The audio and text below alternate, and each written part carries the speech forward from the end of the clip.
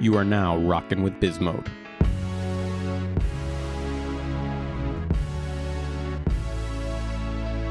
Let's get into BizMode. What is BizMode? BizMode is entrepreneurship at its highest level. BizMode is flow state. BizMode is that hunger pain you feel. BizMode is success by your own definition. BizMode is operating from abundance. BizMode is what you make it. This is BizMode. What up, though? I am your host, Alex Bruno. I am the founder of Bruno Group Inc., a California law firm helping entrepreneurs and businesses with their legal stuff. BizMode family, welcome back. Alex Bruno here, and today I want to introduce you to Craig Brink. Craig is the CEO of Rat Pack Controls. What Rat Pack does is they provide lighting for film and television production. They also provide lighting for live events. Craig dropped some gems on us today. One of those gems was for all you product developers and makers out there. When you're developing a product or creating a product, you got to create that product with your customer in mind. I know we say this a lot and we say it intentionally to be repetitive, that knowing what your customer needs or knowing what problem your customer has is of the utmost importance. You need to understand what their problem is, understand what their need is, and to build to solve that need and solve that problem. Craig identified that there, and we explored that with him. He also talked about how he keeps his team involved and how he has his team get ingrained in the company and they feel like they're part of the company and they're not just punching a clock. Well, enough about my takeaways. I want to hear about yours. So hit us up, bizmodepodcast.com. Let's get on with Craig. Hope you enjoy the show. Craig, welcome to BizMode. Hey, thank you, Alex. It's a privilege. Well, it's a privilege to have you on, and I really appreciate you being on. Well, why don't we start with you telling us about Rat Pack? And for the people out there, before you start telling us about Rat Pack spelled R-A-T-P-A-C. There's no K at the end of it. That's right. So Rat Pack is a company that manufactures lighting controls for motion picture and TV. We also sell and rent those products mostly in North America, but a little bit overseas. Okay. The company was started about almost 11 years ago. And then what was your source of inspiration to start the company? The source, what's interesting, I was working on a TV show. I was a lighting professional known as a rigging gaffer. So it was my job to install the electric. And we had a budget crisis. And so we had to come up with a little bit of a creative way to light the set and save money. And so that ended up in a little bit of discovery process that ended up with something like, not too much like the products we have now, but on the path. So you didn't intend to start off with a business. Tell us about how it kind of evolved from you just it helping you to it becoming a business. So my intention was to save money for a TV show.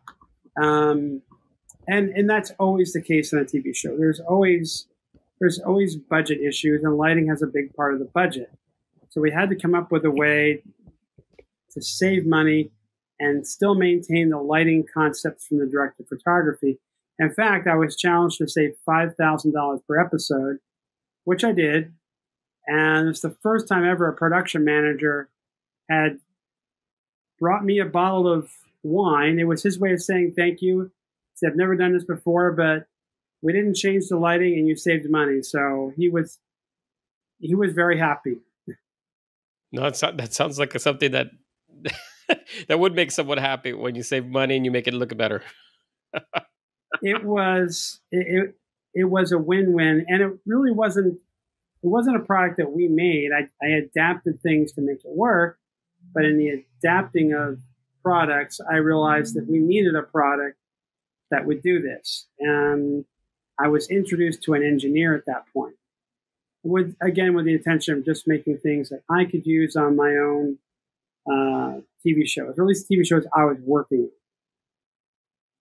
Right. And I think offline we were talking about, at some point you're like, wait a minute, it might not just be my TV shows, but might be able to use it for some other purpose or sell it to other people.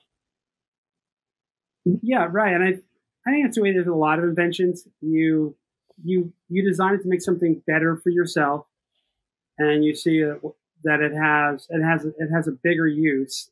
And in my case, not only did it have a bigger use, but I realized at some point that it actually made the work experience safer for people because it involved giving people a way to do the lighting with a lot less cable. The cables are very heavy, and they take up a lot of space on the set. There's just a lot of reasons why having less cable will be beneficial to everybody. You end up with an idea to make it easier for yourself, and then you end up with a company. And then tell me what the company looked like or looks like now. Well, so pre-COVID, okay, we were at 72 employees, with a healthy number of sales and rentals and new products. So that's where we were at pre-COVID, and we're about 3/4 of the way back right now. The industry is busy right now. When I started, it was myself and an engineer, and it was the two of us for quite a while, and then it was one more person for quite a while, and we stayed under 10 for at least the first 2 years. And then in order to fund making the products, I had to basically sell. I had rental homes I had purchased for my retirement. So I had to sell all those and basically cash in all my chips. And then I was able to expand the business, but I hit a ceiling again at that point. And that's when I brought in business partners and the company continued to grow. So that would be about year 4. So what was the turning point for you to say, you know what, if in order for this to be successful, I need to get more capital. I actually need to increase my stake, so to speak. What kind of pushed you for that? I realized if I wanted to keep the pace going, I needed more capital. I could have done it without more capital and just built it up a little bit slower and maintained 100% ownership. But at some point, I realized that the pace became more important in order to grow the business the way I wanted to. And so I had to give up some equity in order to do that.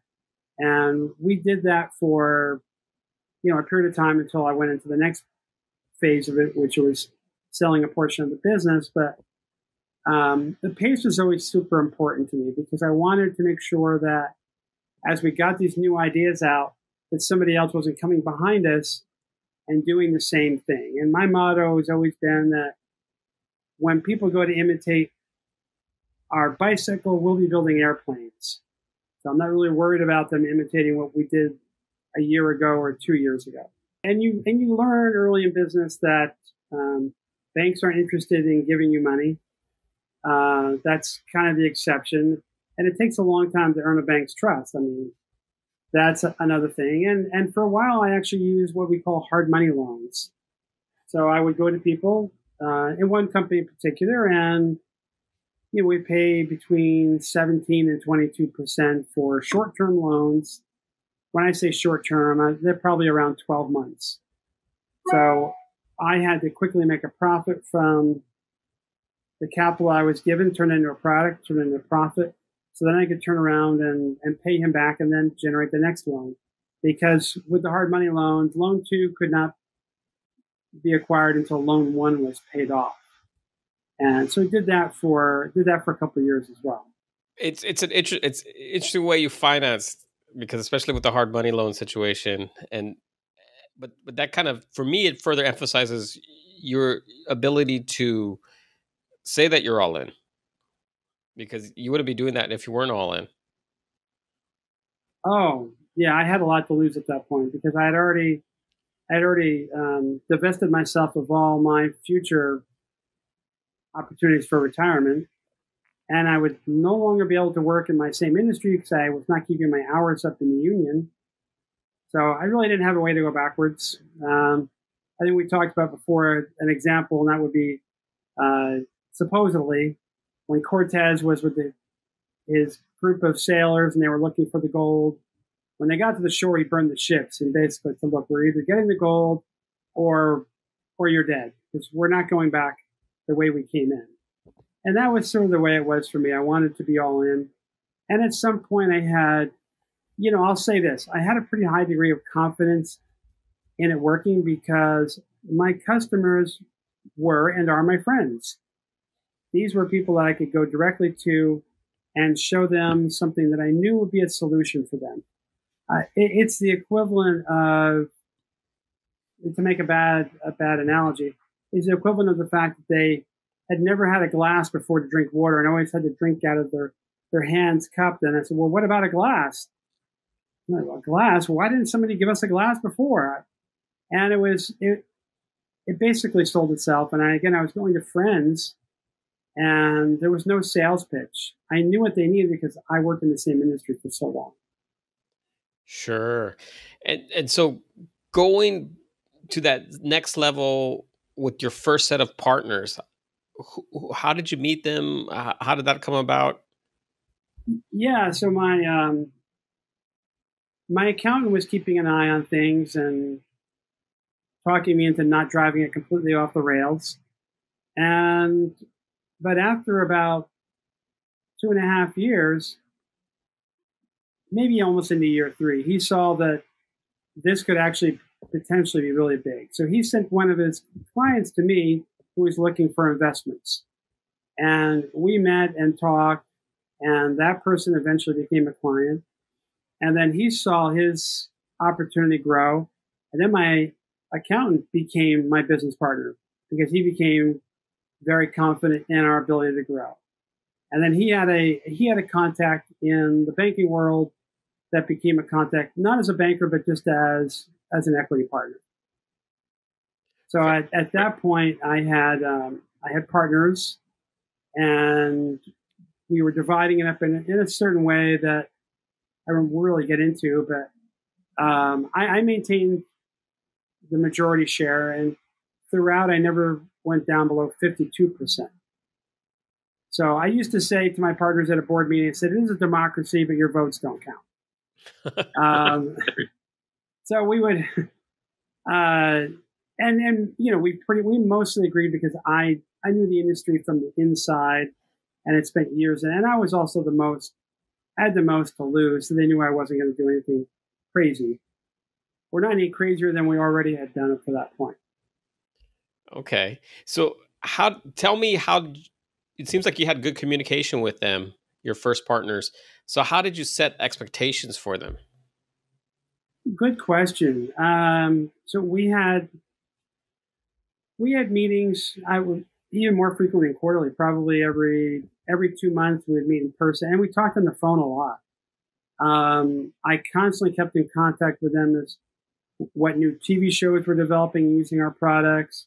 I actually took them to productions so they could see how the products were being used, and even talked to some of the customers. So they had, though they weren't involved in the day-to-day operation, I was very transparent with them, I think is really what helped. And also remember, I'm dealing with my accountant, so there's really nothing I can hide at the end of the day anyway. And because it was, I didn't start the process by saying, well, you should no longer be my accountant, because I wanted her to be that level of transparency and trust. And they could see, for example, month to month, how many movie or TV productions were being added, the quantity of products being needed. It was a crazy growth period. It really was. We blew up to about 40, 42 employees. And this is by about year 7. And that's when we kind of reached a plateau. And really, as I was telling you the other day, for me, the business development is a series of plateaus. You get to a certain point, and the only way to go is vertical. And that requires that you trust that what's on the other side of that vertical is something you're going to be able to manage and deal with the right personnel. And so we've been through several plateaus in where we are, and hopefully there's more plateaus in front of us. I don't think we leveled off obviously because of COVID, but we are going to hit new plateaus, I think, early next year. I think it's hard for business owners because sometimes you're inside your business so much, it's hard to determine what a plateau looks like. Are there tools or some kind of like sense that you get to say we're here at a plateau or approaching one? I think how near we are to the vertical, the plateau, to me depends on what's going on around us. For example, when we see lighting, the lighting and motion picture industry continue to develop and become more digital because it's LED, we see that in order for us to continue to grow, we have to be able to provide the data for these lights. It's no longer just simply plugging it in. You're not using the on-off switch on the light. Everything's done remotely. And so that plateau for me was defined by wanting to have more integration with the product. So if we were going to have a new vertical and a new revenue stream, we had to be able to provide not just power for these lights and basic communication, but true data communication between all the lights and the programmer who sits on a TV show. Because on a TV show, you have somebody who sits at a computer with monitors, and they're basically controlling the show as they take their notes from the gaffer and the director of photography. But another way to think about where the vertical should be, or where these plateaus should begin and end, a lot of it's driven internally. For me, making new products is the majority of the reason I wake up in the morning. I don't want to wake up in the morning and do more of what I did yesterday, day after day after day. I push myself to discover what's needed. And so I spend a lot of time in the field with customers. And I'll go visit a TV show or a movie and spend a couple days there. And I'll observe what they're doing, and I'll see what I'll call the workarounds. These are the things that people do in order to patch through and make something work that they currently have. And after I watch for a while, I'll pull someone aside and say, is that something I can do in an integrated system that you'd be interested in? And usually the answer is, please help me, because this current workaround is not all that great. And so that actually challenges me to go to the next level, because solving problems, puzzles, is really sort of at my core. And I think if you're building a business, that by definition means you're a builder. And by building a core means if I wasn't doing this, I'd be building something else. Nice. And so that's the internal drive that gets you to the next plateau, is identifying a need. And really, for me, the money is, I know it sounds crazy, but the money is a collateral benefit. And I always assume that if I'm identifying a need and serving the customer and meeting the need and creating a product that's affordable and reliable, that the money will just happen. And so far, the money has just happened. Well, we're going to get to one of those money questions. Well, not actual money questions, but we're going to get to that as how it happened.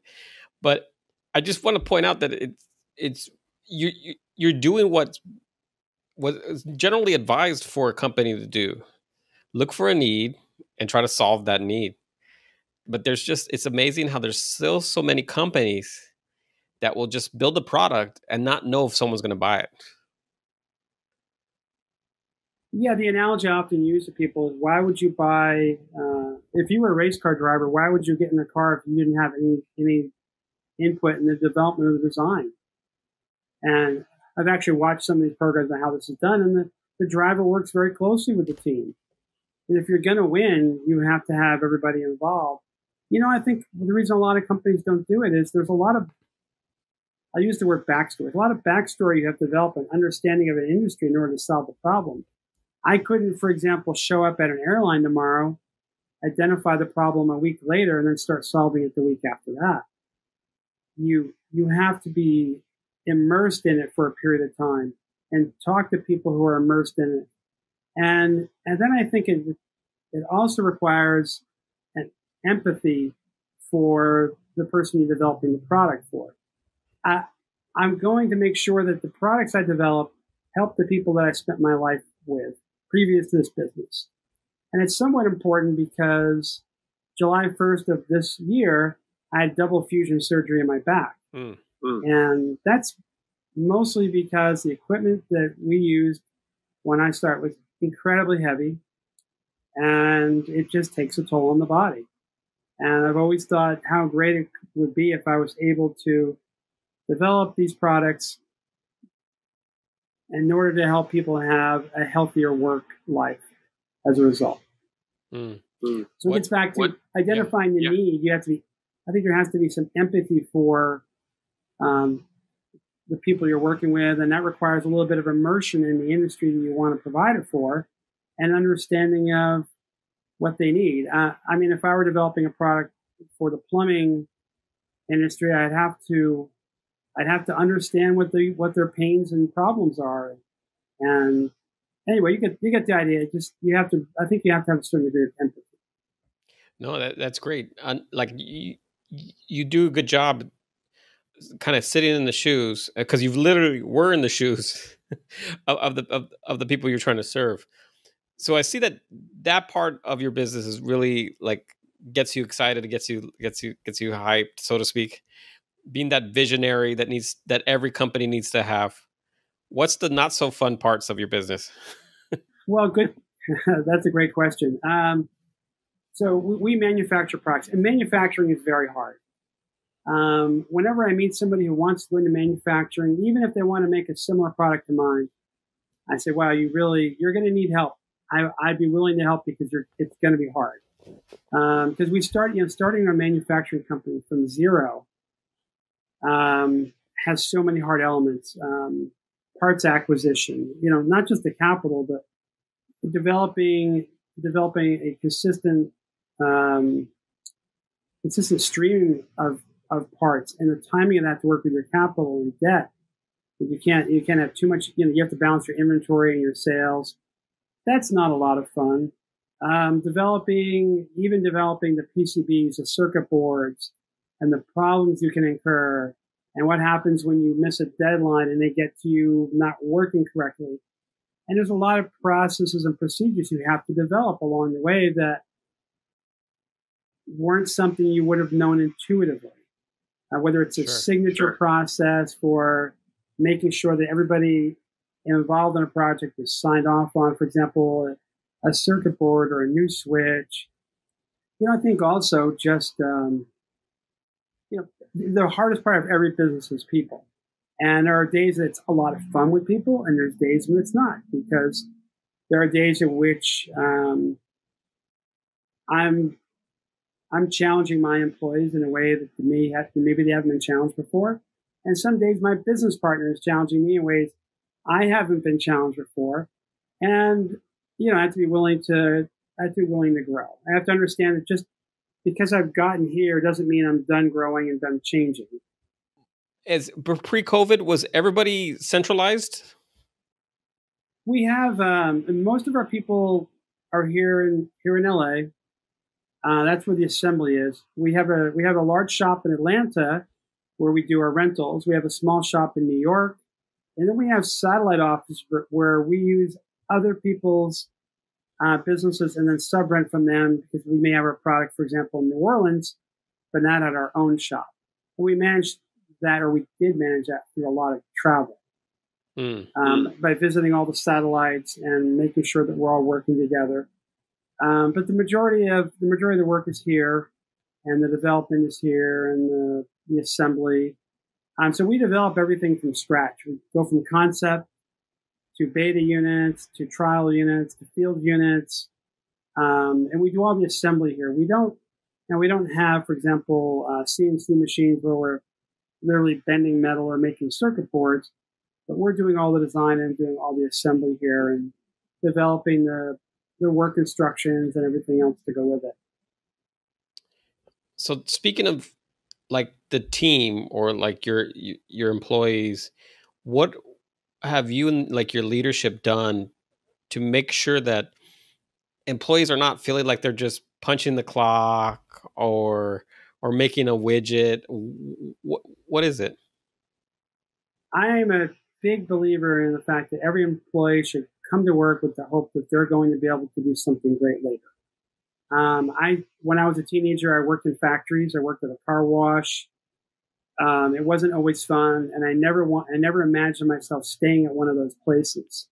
And so there's a couple ways that I think we give people the incentive to believe that they're a bigger part of something other than making a widget. Number one, I offer free education to anybody, and regularly repeat that and remind them that we'll pay for the education, the books. All they have to do is do it on their time. Also remind people, every time people come to me for a raise, I always ask them to raise the number. But I ask them to raise the number dramatically. And I tell them, if you want to commit in for a 2 or 3% raise, it's cost of living, great, that's done, thank you very much.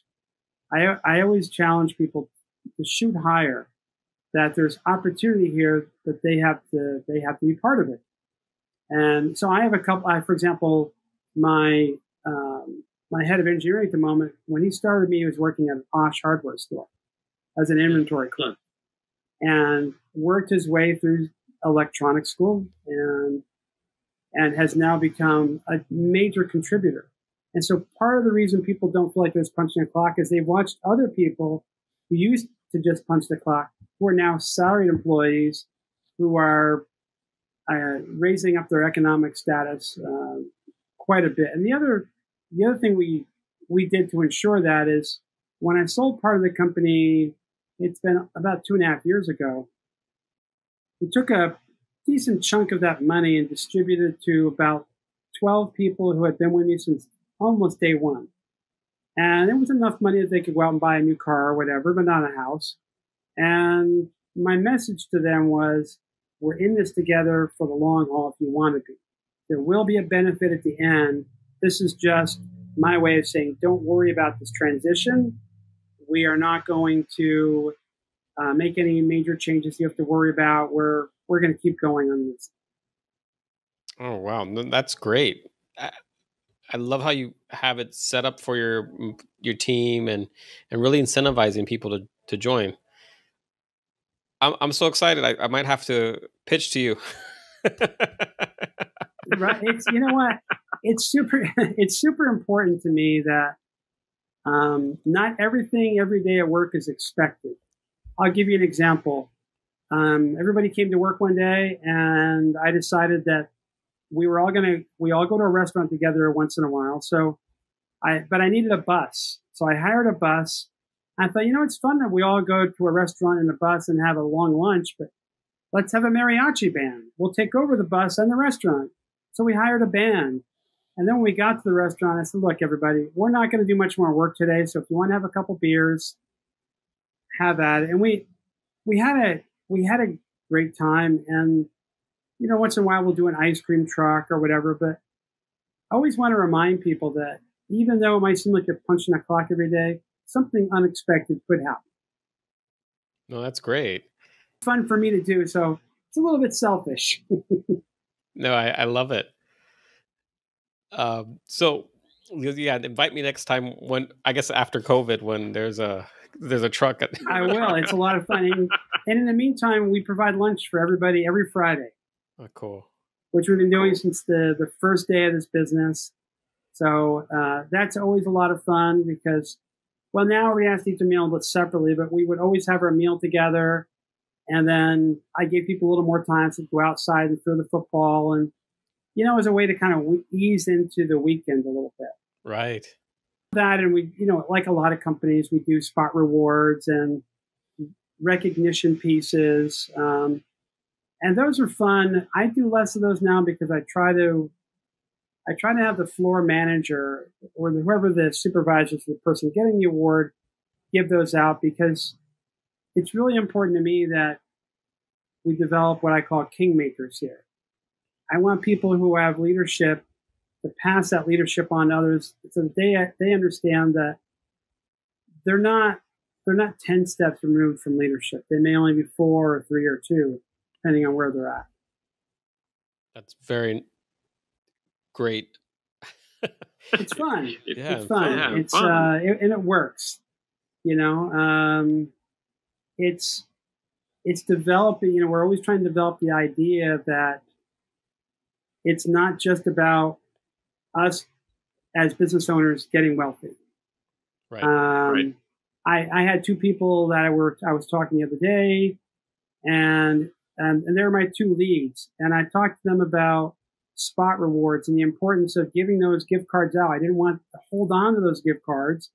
That I was wondering why I didn't have more gift cards to give out yet. And the analogy I used to them, which you probably heard many times, is, you know, money is a little bit like cow manure. If you spread it out, things grow, and if you pile it up, it tends to stink. And so we try to have a certain amount of that spread out so that there can be growth. And I know it might sound a little bit idealistic, but it actually works. And it is very rewarding to see people. I have a guy here, for example, who, when he started work the first year, he had to ride every day long distance on a bicycle. And when he bought a new car, I don't know, about 2 years ago, and then traded in for a better car a few months ago, you know, I just gave him a high five because I felt like I got to watch that journey. I was a little bit a part of the journey. He did the work, but I was enjoying watching what he was doing. It was a lot of fun. No, that seems like a fun place to work and a fun place to be and be part of. But you had a big decision that you made recently. Yes. Well, about 2.5 years ago, I sold 75% of the business. And again, it was back to that pace. I saw that we were doing well and we were growing. I felt like the locomotive that was this company wasn't going to develop the engine fast enough. I needed to couple it to a bigger engine. So we got involved with a private equity partner because they brought some capital and expertise that we just didn't have. And that has been, you know, that's a different part of that's another major plateau, right? Another major part of this journey. And I've learned a lot in the process. We have to run board meetings on a different level. We have to understand how to manage expectations on a different level. We have to do an internal audit every year. That's part of the private equity. It's just something that they do. So, you know, you have to make your work super tight. And it wasn't super difficult because I was, since about week 2 of starting the business, I was always on the path to think about the exit strategy. That was always on my mind.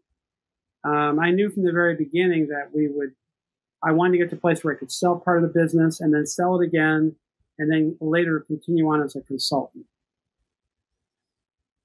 So you had it in your mind that at some point you weren't going to be majority owner? Right. Well, I had in mind that that was part of an eventual exit strategy. A friend of mine has started and sold several large businesses.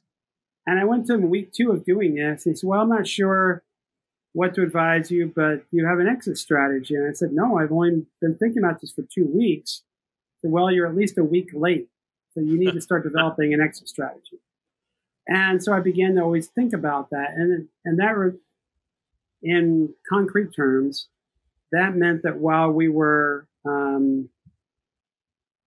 building the business, we had to make sure our accounting was tight and the reporting methodologies, for example, using GAAP, the generally accepted principles of accounting. We had to follow all these things pretty closely so that when a private equity firm looked at us, we didn't look messy. Right. And we wanted it to be transparent. So that was always part of it from the beginning. Obviously, there was a lot of things we still had to do and solve after they wanted to buy the business, and it wasn't perfect, but it was a far cry from the first year or 2 that we had started the business. But it's a great tool that you were given that advice from early on, which is to start with the end in mind. Yeah, I mean, it's such great advice. It's one of those giant principles that you never want to let go of. And there's a few of those you get along the way from certain people, and you, you there's certain mantras that you develop as a business owner and as a person. You always have to keep close. One that I always use when I'm hiring people as a way to determine if they're going to be a good fit for us or not is I use the mantra of the truth and kindness balance. And there's a proverb that talks about truth and kindness, actually binding it and wearing it around your neck. It's sort of like a medallion, if you will, right? And the point being that it's a constant reminder that these two things have to be in balance. If we're only concerned about truth, and I'll equate truth to being financial reports, and we're not concerned about kindness, we have a miserable place to work.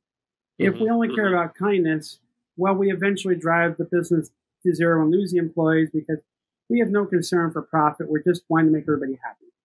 Right. And so there's a balance there that we use when I'm talking, and it's a little bit tricky because when you're interviewing people, you can't really evaluate all those things, so you have to do your best to see where they're at, and then in everyday situations, I'm surprised at how many times there are that we really have to stop and think about where are we at with that, and how do we apply that more accurately?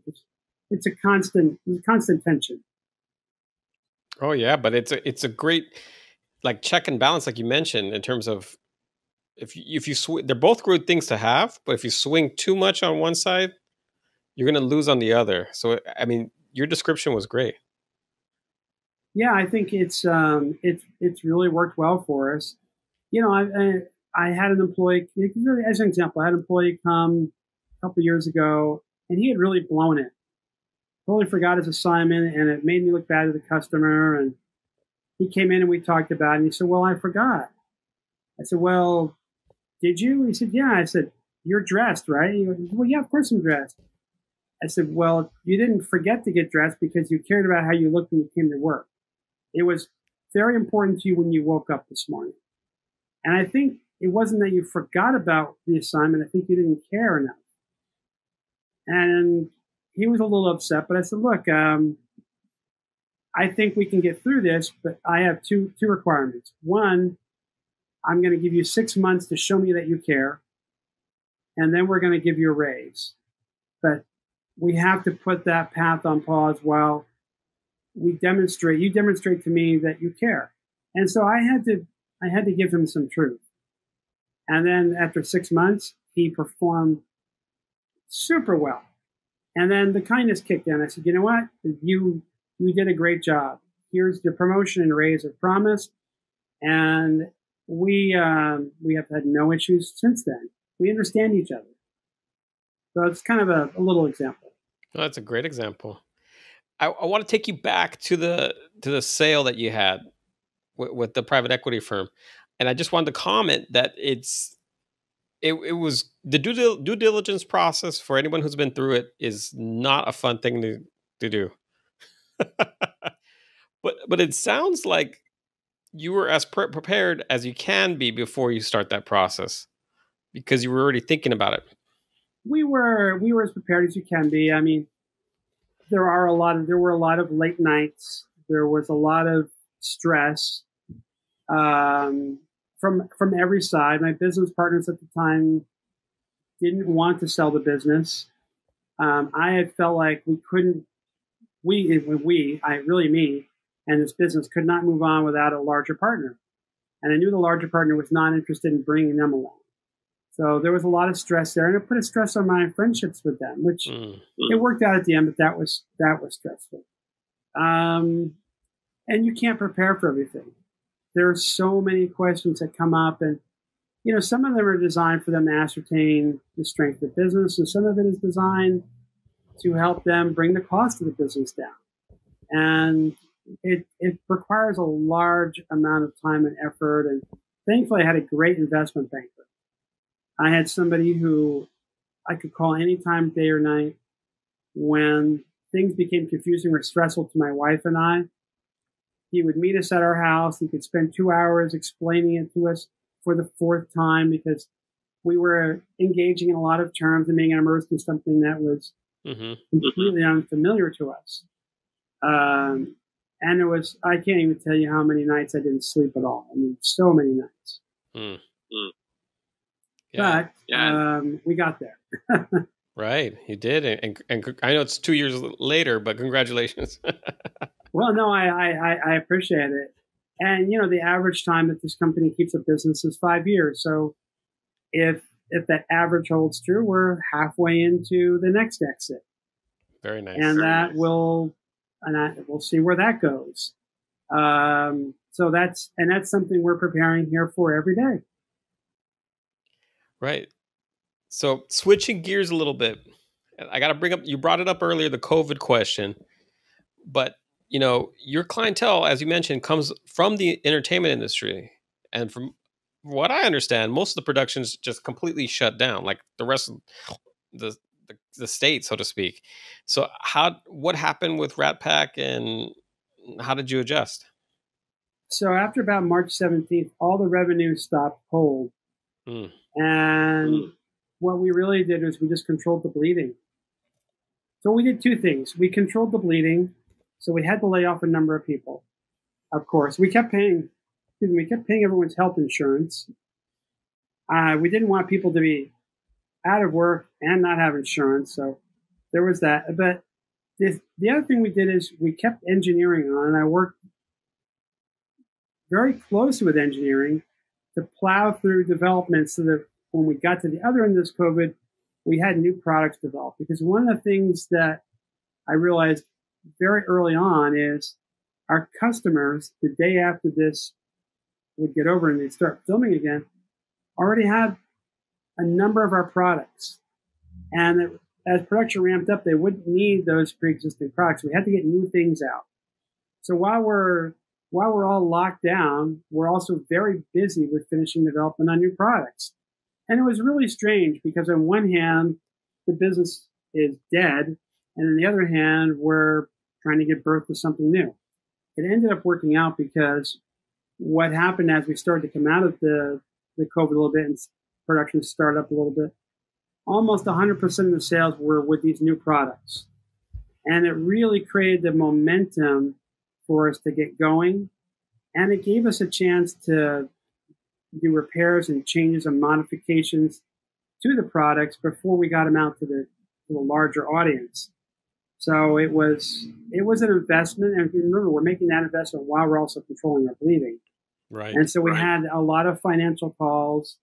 It was difficult from a banking point of view because we do asset-based lending, and that can be really tricky during a crisis. It was also good because it forced us to keep our debt down. So as revenue came in, we had to continually pay off that line of credit. So even though obviously we had a very bad quarter, we're not in a bad position at the moment. Well, that's good to hear. Yeah, we don't have a lot of EBITDA. The EBITDA is low, but thankfully our debt did not become an overwhelming albatross around our neck. So we're happy about that. Yeah.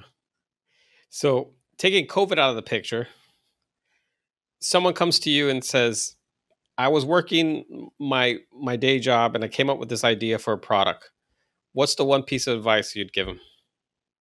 It happens all the time. And one piece of advice, I tell people you have to have the financial, mental resources to do it. Don't start it unless you can finish it. Because I tell them you're not going to be able to spend a few $1,000s and get anywhere except the loss of a few $1,000s. So, for example, I have a customer now we're doing an OEM project for, and we're working with him very closely. And he followed my advice and had made sure he had plenty of resources to get the product done. And explained that, look, there's going to be a lot of missteps along the way. There's not going to be a freedom of any stress. It's just going to happen. And so they had to have the resources. So you have to get your wife on board or significant other. Otherwise, your personal situation is going to overwhelm your business, and you're going to have to pick one. And he's been able to maintain that and work in that. That's the one major piece. There's other things that, simple business advice. If it's too easy, probably everybody else is doing it, like printing T-shirts, for example. Right. The barrier of entry has to be high enough to make it worthwhile, unless you have what I call the unfair advantage.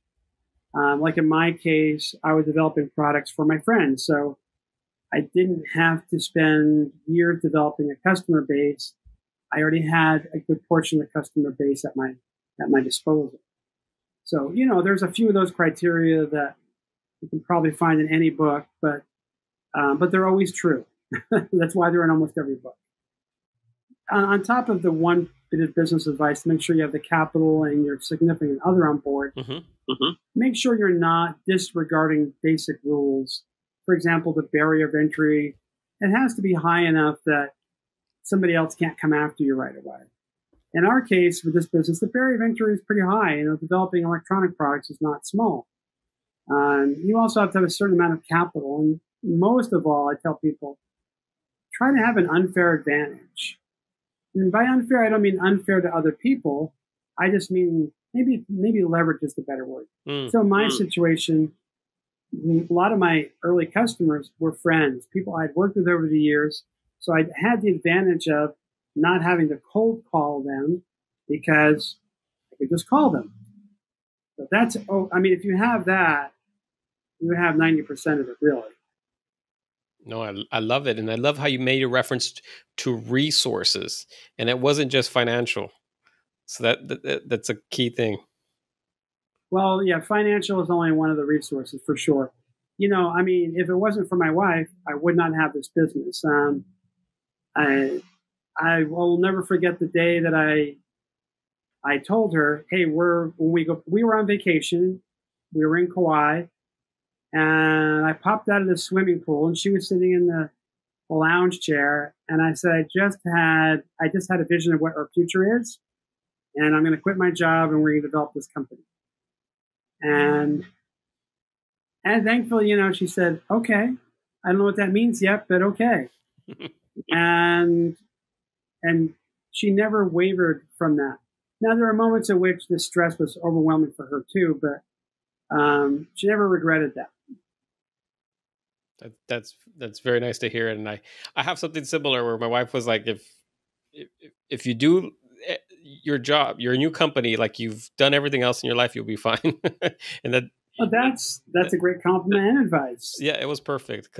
But I always tell new founders that if you got to get your family to say yes, or your significant others to say yes to what you're doing, because like you said, there will be that friction that you're going to be. You're already fighting a lot of friction and you're going against the current already. You don't need additional friction or.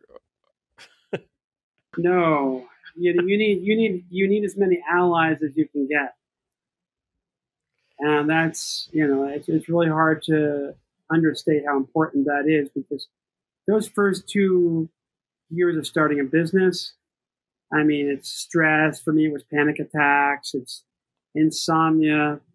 It can be incredibly hard, and you have to be able to get through that, and you're going to need somebody to help you get through that. I think people make the mistake of trying to do that alone. I can remember a couple times when I wasn't sure if we were going to make it or not in the business, sitting in my car, not wanting to drive home, and sitting there for a couple hours thinking, do I drive home today and tell my wife I'm sorry? Or do I drive home and tell her we're going to make it, but it's going to be hard? And I was not sure. I said, honey, I'm sorry.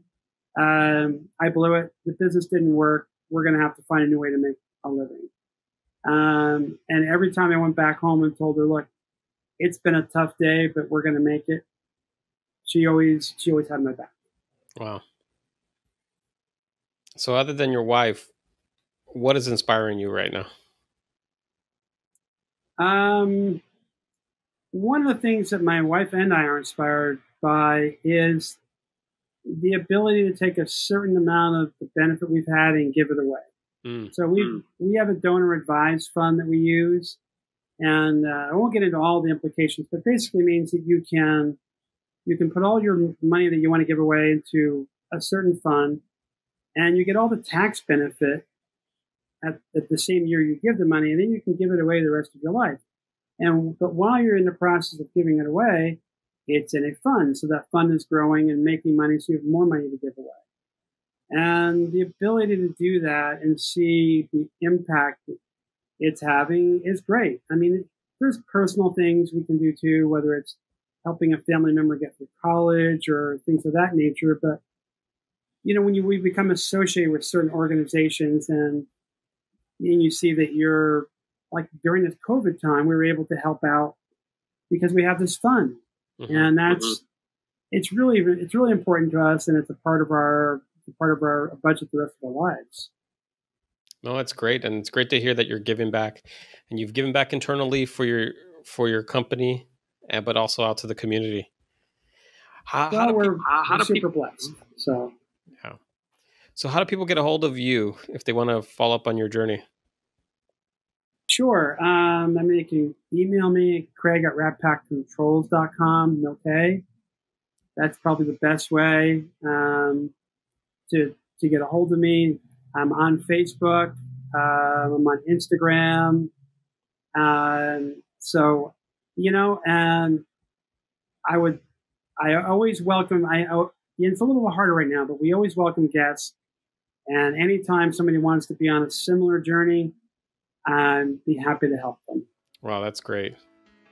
Well, Craig, thank you for your time, and thank you for sharing your journey.